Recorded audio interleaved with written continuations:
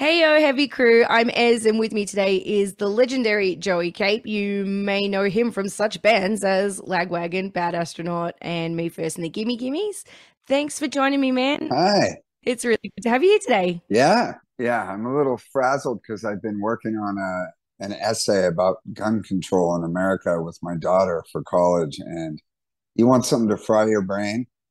Try that on for size for a while. It's just, yeah, Wow. yeah. It's been quite a morning for me too. And yours is just getting started, but mine's been coffee, lots of coffee. Oh, yeah. Tell me what's worse, though, doing homework when you were a child or doing your child's homework? Way, way worse to do it when you're a child. Here's why. I'm 56 years old now, and my daughter's only 18. I mean, I'm kind of an old dad. So it's been so long since I had to write these kinds of things. And again, I mean, I should say though, I'm not writing it. She's writing it, but I'm just kind of helping her because she's just in her first year of college and she went to a public high school in America. So she didn't have the greatest education. And a lot of it is just kind of lending a little bit of my memory to her of proper format and stuff like that. But it's also fun because she's writing a lot of political things, and there's nothing in my life to cause me to do that. I'm not an activist necessarily, and so this is way more fun for me. Plus, it's a lame excuse for me to spend time with my kid. So I kind of love it. She's suffering. She's definitely like, Dad, we got this. Let's go. Come on. I got things to do, Yeah. Did she ask you for your help? Yes. Which, So she put herself in that position then. yeah, I'm not pulling a helicopter parent thing at all. Like I'm very laid back about these things, but Just quietly remind her these are the consequences of her actions. yeah, she asked for my help. Yeah, she may be getting more than she bargained for. Yeah, exactly. All right. Like as I mentioned before, you lend your name to a bunch of notable bands, but you're heading out to Australia in the new year Yes. with Me First and the Gimme Gimmes. You guys are doing like a buttload of shows, including one on a cruise ship. Is that right? I don't know. Just someone will tell you where to turn up and when. That's it. Yeah. That's what I do. I mean, it's more fun, I've for many, many years, I kind of wait till I get the itinerary. Yep. I, you know, there are people behind the scenes, I suppose, that are setting these things up, and I have a good time no matter where we go. So I didn't know about the cruise ship. Thanks. I'm glad to hear about it. You're not releasing any great secret here, but I didn't actually know. It's probably in Sydney. I'm guessing Sydney, huh? Yeah, it said, oh, I can't even remember what it was called now, but yeah, Mm. Harbor something. Anyway, it sounds like a time. I mean, those things are always kind of cool. It depends on how much you like being trapped on a boat with a bunch of drunk people. Mm. Yeah, and how you tolerate seasickness, I suppose. Yeah, and then there's that too. Playing an instrument while you're rocking around like that, while you're moving around involuntarily, is a thing too. I don't know. Yeah, I'm sure it'll be fun. I noticed you're getting over to Perth as well, which is unreal because those poor buggers, they miss out a lot over in Perth, being the Wild West and all. They do. Yeah, But that's great for you guys too because it's a great part of the country. yeah. Are you going to be on a tight schedule or will you have some downtime while you're over here? I mean, I'm going to because I'm filling in the blanks with solo shows. I'm coming out early and playing a few, and then I think the day off, which in Brizzy would have been a day off, I'm going to play a show, and then there was a day off to travel to Perth to the WA, but it's up in the air. But I might be playing a show on that day as well, which that's really tough because you got the early morning, the whole flight and then like sound check and you grab something to eat and you play.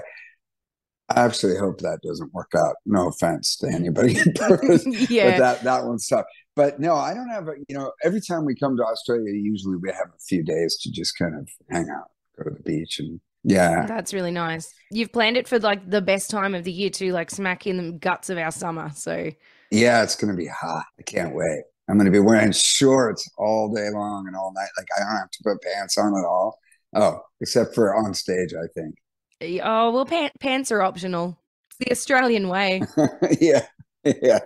And you obviously have been out here a bunch of times, so you would know. But a lot of people, I think, foreigners wouldn't really understand the distance between capital cities, and the touring circuits in Australia is quite different to, say, Europe, where everything's close together. And I know the States, are relatively comparable to Australia, but there's a lot of nothing in between cities here. And so, yeah, it can be grueling, I guess, like jumping on plane to plane to plane, to get around. Like buses just aren't really doable here. It's true. I did just one tour in the very first time I came to Australia, I did one tour in a van. Hmm. And yeah, that one was, it was boring, Yeah. a lot of driving. But it was also kind of beautiful because I'd never been there. So back then, I wouldn't want to do that. Yeah. However, getting up every day early to go to the airport to get on a plane, it's just another kind of lame hassle. So it's not the greatest, but I'll still say that if I tour in the States, I'm usually in a van, maybe a bus if it's Lagwagon, and you know, in a bus it's fine. You go to sleep and the driver drives at night, so you just wake up in the Mm. town more or less. So it's really easy. In a van, it's totally we have some of those 12-hour drives and stuff, and it's a real pain in the ass. But you're kind of for some reason in Australia it doesn't feel as bad because we have these great apartments that you guys have in lieu of hotels. We stay in those little apartments that have Hmm. kitchens, and somehow it just doesn't really feel that stressful. Well, that's good. So before I complain, I should say it's actually like a tour that I always look forward to. I would say this touring in the States in a van is way harder Yeah. Okay. because even though there's more to see maybe along the way, I don't know, maybe I just don't like America. Do you want me to edit that bit out as well? No, proud of it. I told you what I was writing about this morning. Well, yeah, yeah. Question a few people when you come over here, because yeah, our gun laws are very, very different to yours. Yeah, I know a lot about that. I've never touched a gun in my life. I've never seen one in real life. I know. It's incredible. Yeah. Yeah. We're in deep, and I don't think there's any real answer, but yeah, it's interesting too. Actually, yeah, it's a really terrible subject. I'll just stop talking about that right. Yeah, let's not crawl down that rabbit hole. But I enjoy Australia a lot. I always have a really great time there. And even despite the travel, yeah, it can be, you're a little tired maybe. Yeah. You can't like party all night every night unless you're in your 20s. But it doesn't matter. I have so many friends there. Every town I go to, I have long relationships with people now, and it's like a series of reunions and dinners and drinks and gigs. I mean, how cool is that? Yeah, I love that. Can't complain. Who have you got supporting you both on Gimmes and your solo stuff when you come over here? Do you know? Or is that another thing you'll just work out when you turn up? I was just waiting for you to finish that sentence so I could go once again. I love it. Just flying on the seat of your pants. I'm telling you, I really don't know. I'm excited to find out because there's.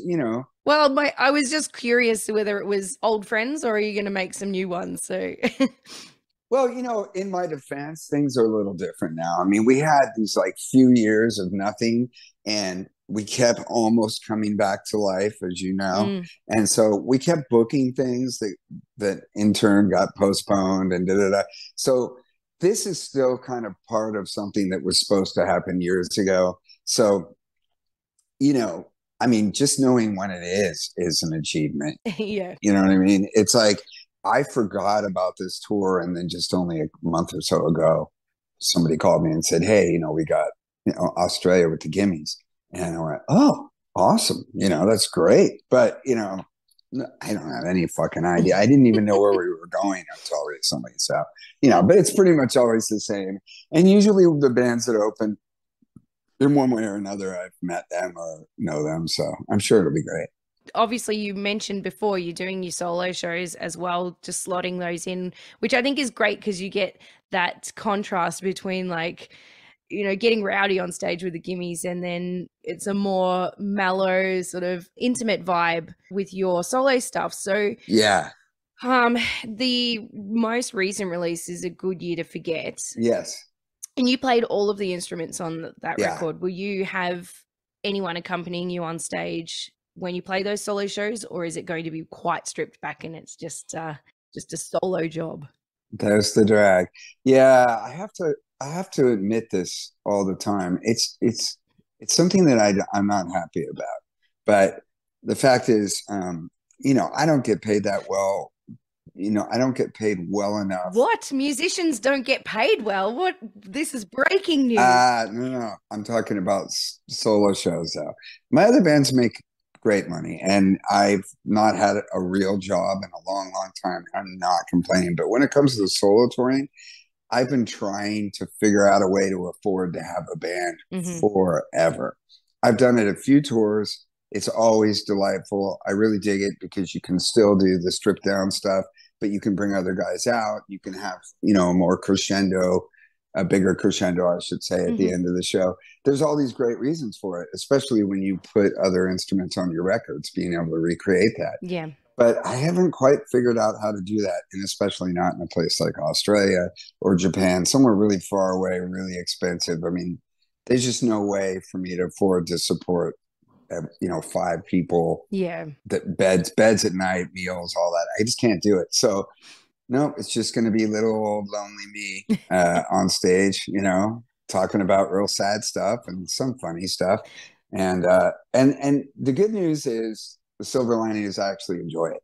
I like playing by myself. So it's not a total drag, but I wish I could do that, especially with the latest record, and the one before it. They're full band records. In the case of the last one, there was a pandemic, right? So I had to play all the instruments myself because I couldn't even get in a studio with anyone. But that was awesome too.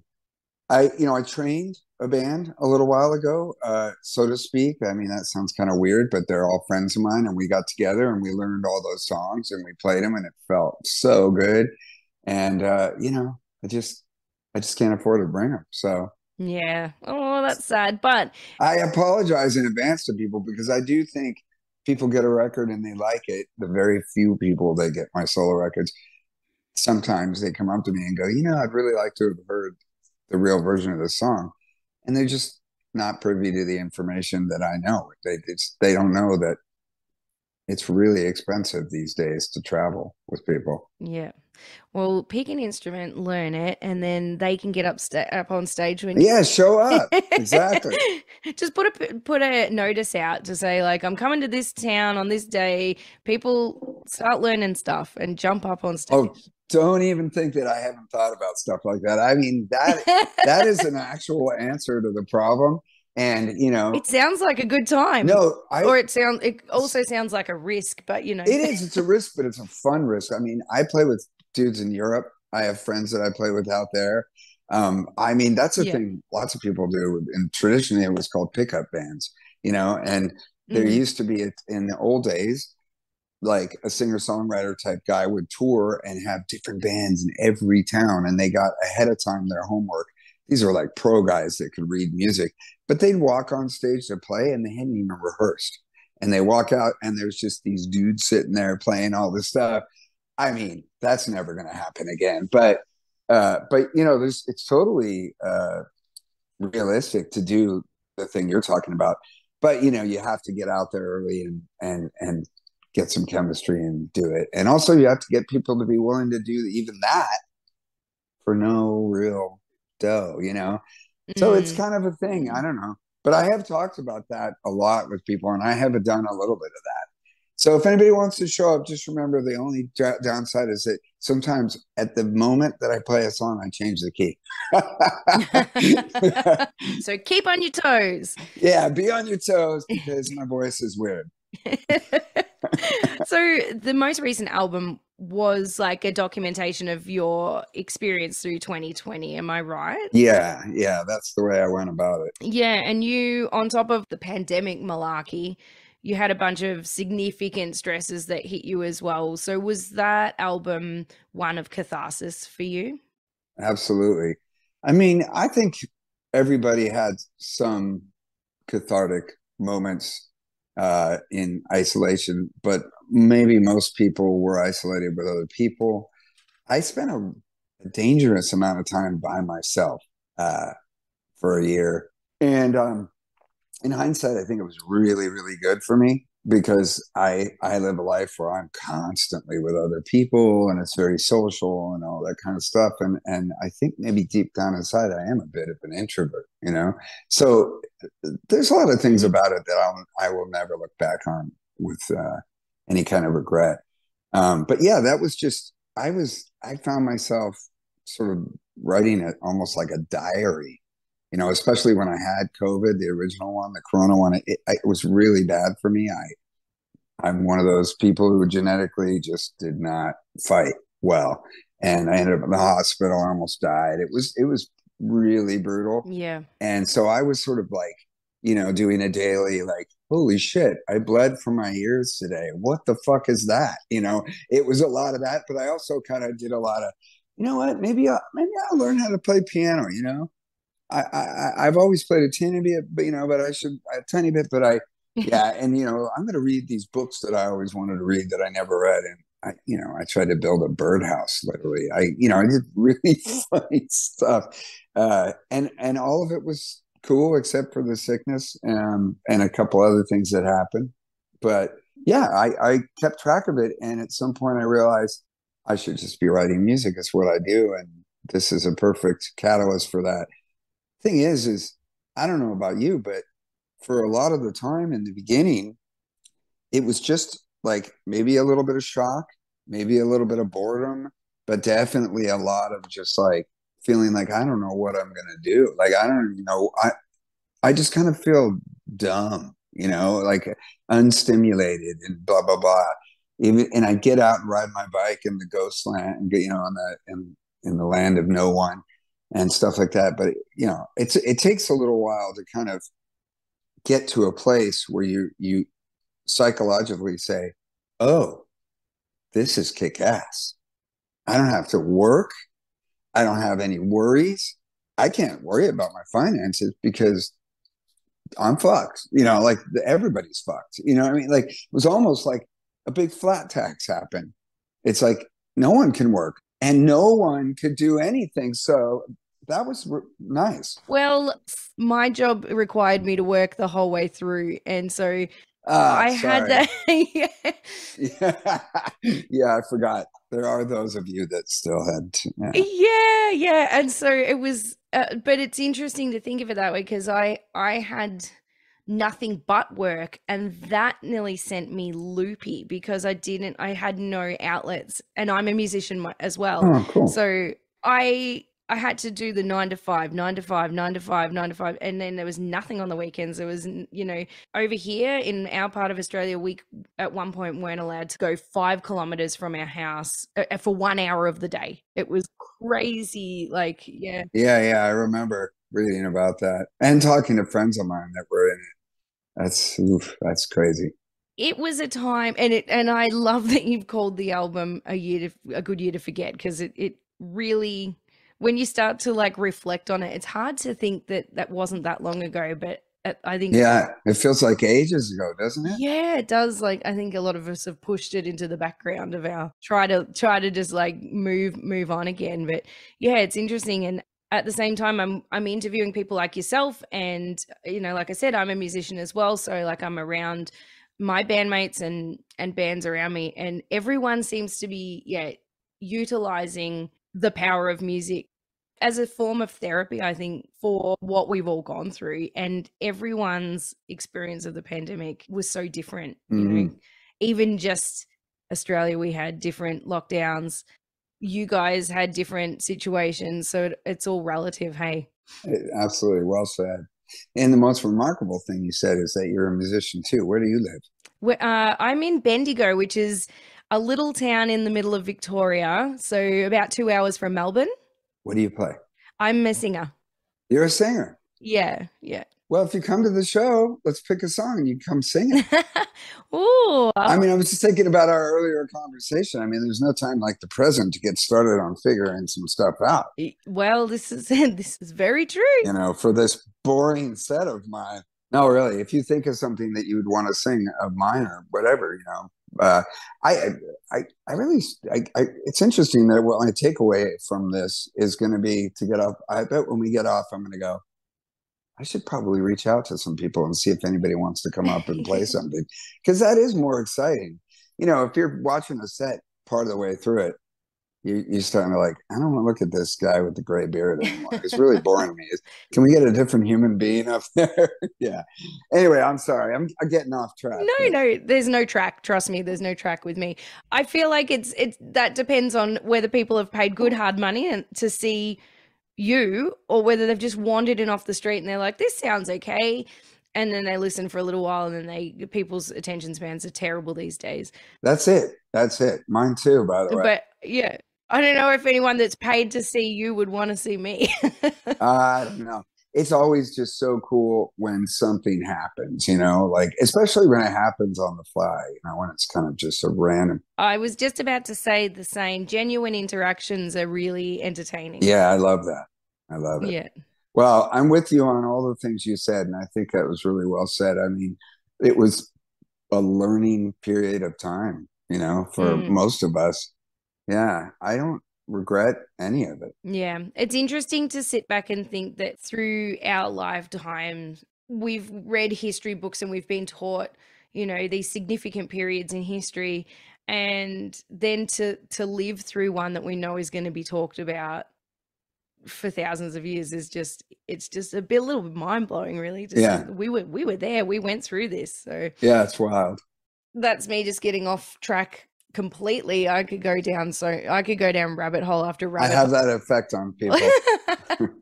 Hey, what is it? What's behind you? Is that wallpaper, or is it one of those digital? It's actually the EP cover of my band's record, actually. So it's so cool. Thank you. Yeah, it's really awesome. I was like, once you moved, I saw that it was one of those screensaver type things. Oh wow. Yeah, it's an amazing. Does somebody paint that? Yeah. Our drummer. God, talented. Yeah. I like it. It's powerful. Thank you. Let's talk about your musical projects, though. We're here to talk about you.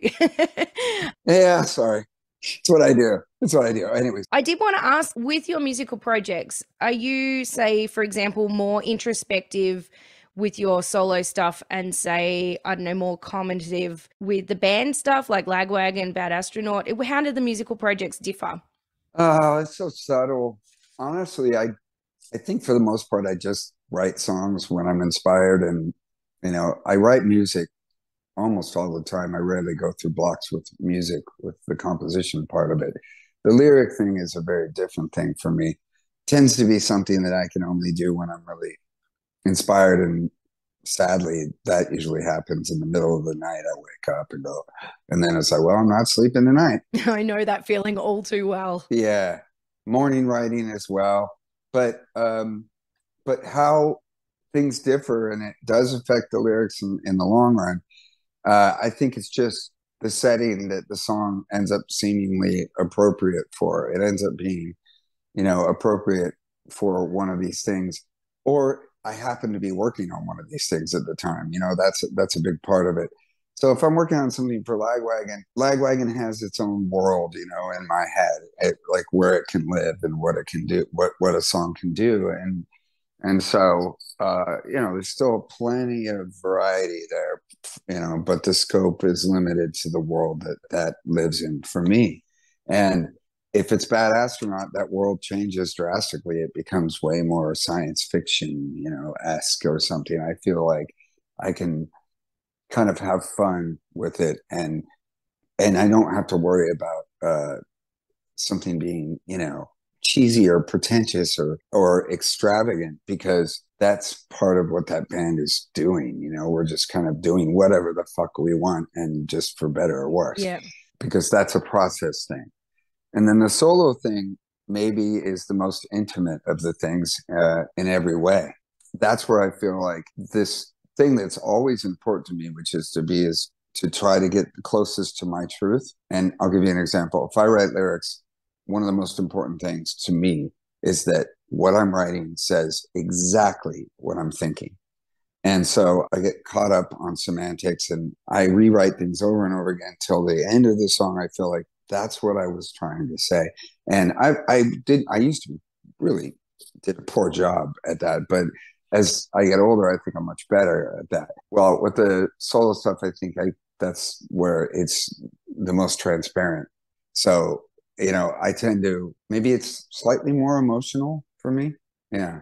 I don't know. No, that makes complete sense. And I completely relate to the writing, rewriting, writing, rewriting over and over until you're happy with the final product, even to the point of like being in front of the mic in the studio and being like, hang on a minute, we're going to change this a little bit. Oh, yeah. Yeah. Oh, God. Never ends. The editing never stops. The editing happens in my head for years after the thing has been produced and put out. Yeah. Yes. I'm still going, oh God, I should have said this right there. It would have been way more powerful. Yeah. Just like just slide a change in there and see if anyone notices. I wish. I often have fantasized about, going back and retroactively changing things, but that would come out of my pocket. And is it really that important? Or are you just being insane? You know what I mean? There's this kind of like, yeah, it's funny. Yeah. You have to live with a lot. Well, I'm looking at our time and we probably do need to wrap up. So I do like to end with a fun question. Oh yeah. So hopefully you're ready for this one. So obviously Me First and the Gimmes is what Wikipedia called it, a super group. I'm rolling my eyes for those of you who can't see me. My eyes are rolling. They rolled all the way out of my head. They just roll out. I witnessed it. I saw them. He had to bend over and pick them up again.